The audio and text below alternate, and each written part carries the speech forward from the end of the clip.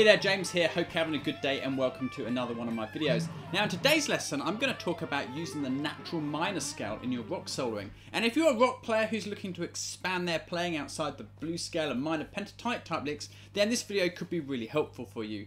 The natural minor scale is one of the most commonly used scales aside from pentatonic scales, which we hear used by rock and metal players like Kirk Hammett, Randy Rhoads, J.K. Lee, Slash, and pretty much all of them, to be honest with you. I'm going to show you how to play the scale shape, we're going to talk about how and when to use it, and I'm going to show you some example licks to get you started creating great natural minor scale ideas of your own. So I really hope that you'll find this lesson useful in expanding and growing your rock soloing vocabulary. Now remember, if you enjoy my lessons and you like the way I teach, then check out my website, jamesshipwayguitar.com, where you'll find loads of other videos and freebies and all sorts of exclusive extras which you won't find on YouTube.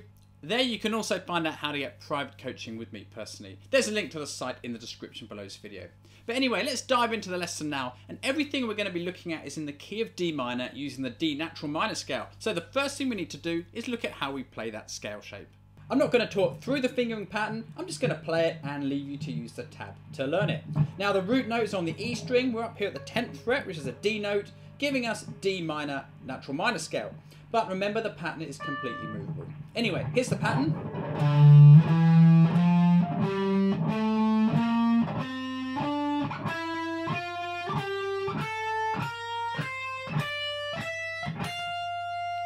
If you need to, pause the video and use the tab to learn it. One thing that many players ignore is the fact that this scale actually contains a minor pentatonic scale, and this is really powerful because it means that you can latch onto all those favourite pentatonic moves that you already know and just decorate them with some of the notes from the natural minor scale. Now you probably spotted that the natural minor scale was built around this shape 1 minor pentatonic up at the 10th fret.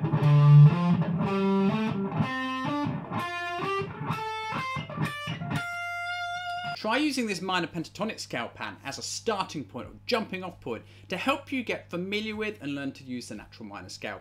Now we'll be looking in more detail about how and when to use the scale in a second, but first of all let's check out our first lick.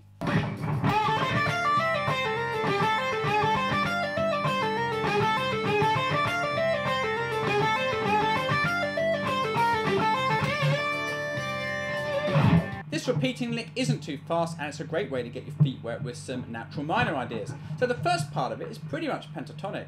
We're bending the 12th up to 14 on the G string, playing 10 to 13 on the B string, then 10 on the top E string. Now we're going to decorate the pentatonic scale with a few of the natural minor notes. We're going to pull off 13 down to 10 on the top E string, hammer onto 12 and pull back up to 10.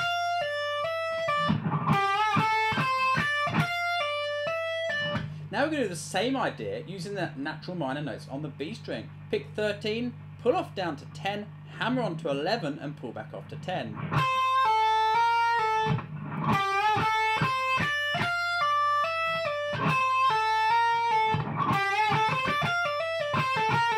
To finish it off, we're going to grab that G string bend again, then play 10 on the B string, play 13 on the B and pull off back to 10. So here's the whole lick slow.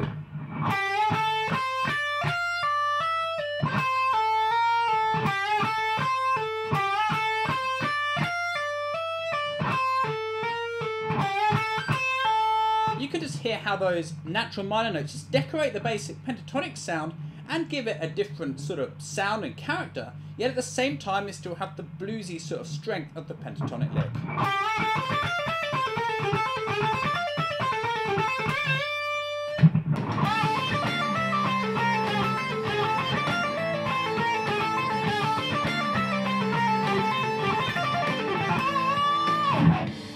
So there's our first lick. Now you might be wondering, how do I know if I can use the natural minor scale?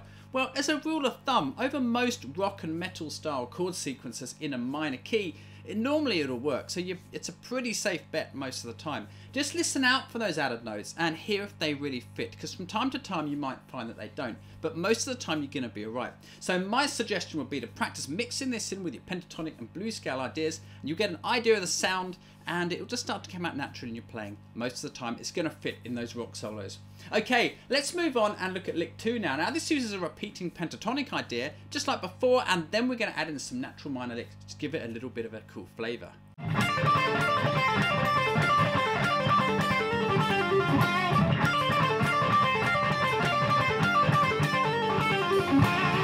This lick kind of reminds me of Randy Rhoads' playing, and he plays something similar to this in his Mr. Crowley solo. Now the first part of it is this repeating pentatonic idea.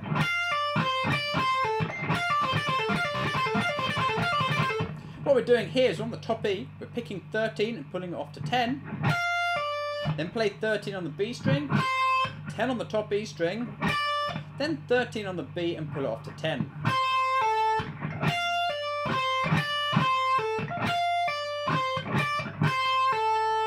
Now, the picking on this is kind of important. Try picking down, pull off, up, down, up, pull off. That makes that bit easier to get up to speed.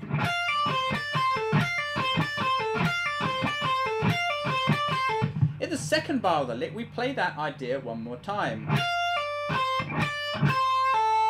And then it changes. We're going to play 10 on the top E string, pick 13, pull off to 10, hammer 11 on the B string and pull off to 10,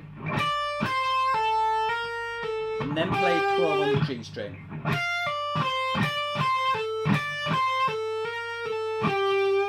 To finish it off, we're going to play 10 on the B string here, pick 12 on the G and pull off to 10, hammer it back on and pull it off, then play the D string at 12, and finish by playing 10 on the G.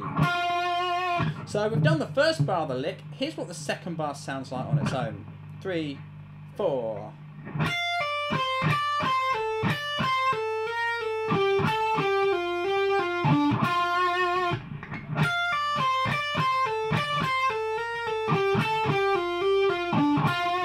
So here's the whole lick played slowly. 3, 4.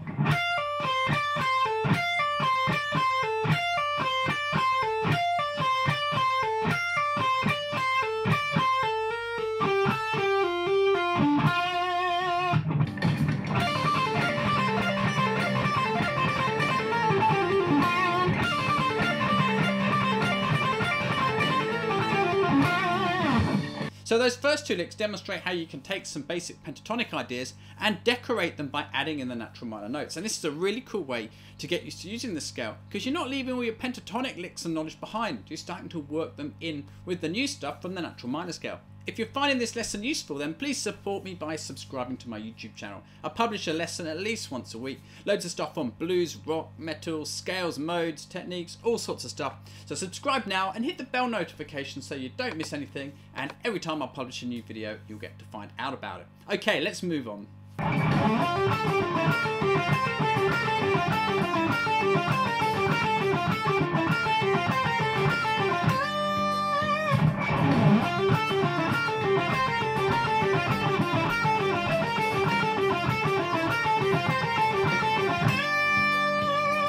So we're beginning by sliding into 12 on the D string. Now I would pick that with an up. Then play 10 to 12 on the G string. And this puts us nicely into an alternate picking pattern, which is how I use. Now if you use economy picking or some other approach, use that, but I'm going to alternate pick it. Now we're going to play 10 on the B string, then 12, 10, 9 on the G string. And again, I'll just pick that down, up, down, up.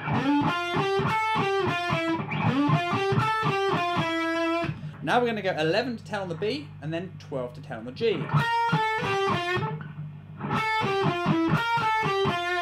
Then we're going to go onto the B string. We're going to go 13, 11, 10, 12 on the G, and then 11 down to 10 on the B, and 12 to 10 on the G. That's kind of the middle segment of the lick, and it repeats around.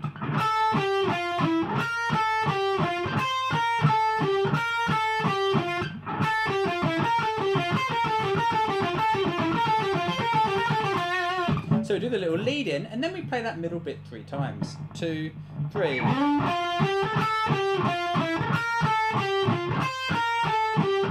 And again.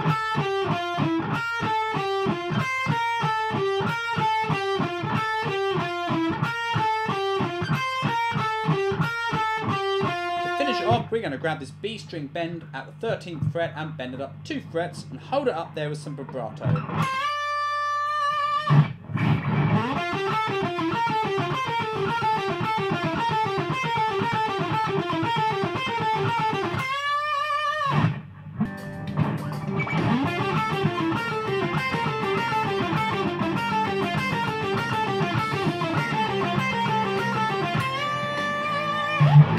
The final lick is really making the most of those darker sounding notes in the natural minor scale, and you can hear those clearly in the first bar of the lick. Okay, let's have a listen to it.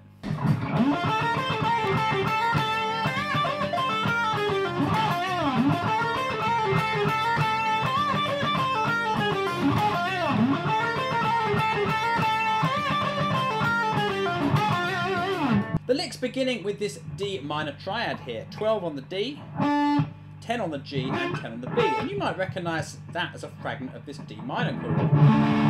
So we're going to slide into the 12th fret on the D string, pick 10 on the G and pick 10 on the B string, and I would alternate pick that, down, up, down. Then go 11 to 13 on the B. Then come back to 11. Here we've got what we've got so far. Now we're going to do a little quick hammer on and pull. We're going to pick the 10th fret on the B string, hammer your second finger onto 11, and then play 12 on the G string.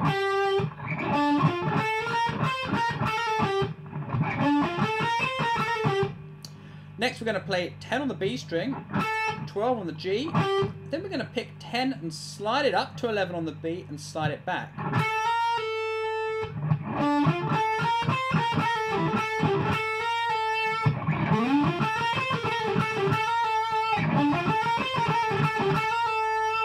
Kind of thing. Now moving on, we get a bit more bluesy territory here, and notice how we're going to add the blues note in to the natural minor scale. Now this is the 13th fret on the G string, and it's going to give our natural minor scale a really cool edgy sound, so watch out for that coming in a moment. Anyway, before that we grab 13 on the B string, we're going to bend it up 2 frets, play the top E string at the 10th fret, and then do that again. So we get... Now more natural minor now, we're going to pick 13 and pull it off to 10. Pick 11 and pull it off to 10. This is all on the B string. Now watch here, this 13th fret on the G string. So this is our blues scale note. Think of your blues scale. There, we're going to add this note into our natural minor scale. 13 on the G string. 12 on the G, pulling off to 10. 12 on the D string, then grab 12 on the G and bend it up, and then play 10 on the G.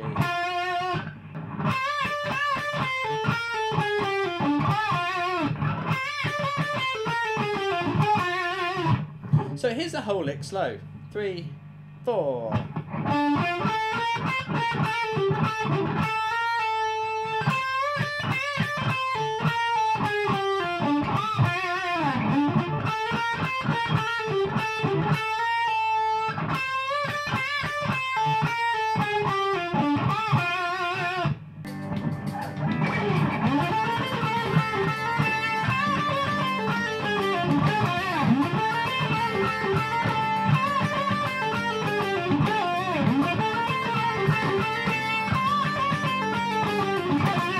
So that gives you some natural minor ideas to get started with. So the first thing to do is learn the scale shape well. Make sure you notice how it's got that minor pentatonic framework in there, because like we've seen, that's a great way for getting started with some natural minor licks. And try decorating those minor pentatonic ideas with some of the notes which are added into the natural minor scale. Remember, you can also use the blue note like we saw in lick 4.